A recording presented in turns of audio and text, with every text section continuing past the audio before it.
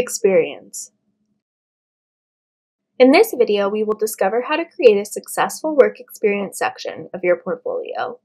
We will discuss which experience to include and how to describe your work in an effective way.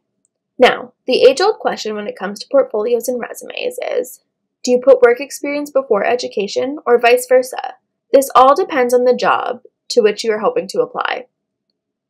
The relevance to potential jobs or job postings plays the most important role in how to lay out your portfolio.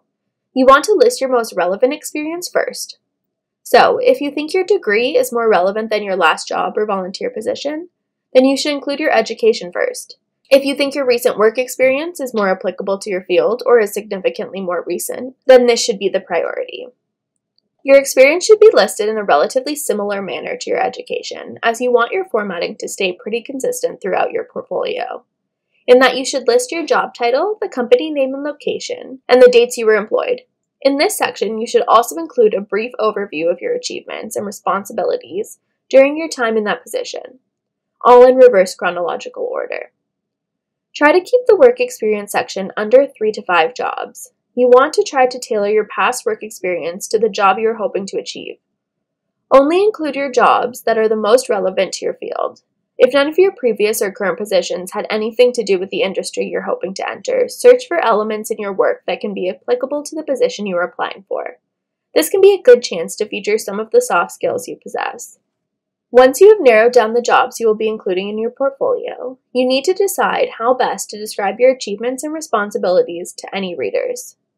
When possible, you should always list accomplishments over responsibilities, as any potential employer would rather know what you did to make a change in your time at an organization than know what your responsibilities were at the job.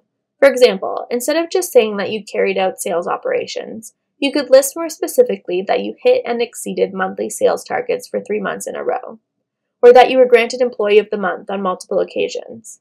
They're looking for information and any kind of notable achievements that you could also apply to their company. If you have no paid work experience to speak of, you can focus more on your soft skills, achievements in college or university, and other personal qualities.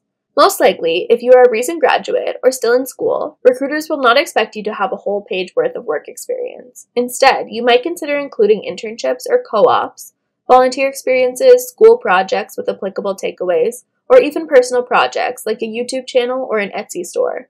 Format these positions and experiences the same way you would a paid work experience. Remember that even though the work experience section is arguably one of the most important, your actual experience doesn't matter as much as what you can take from it.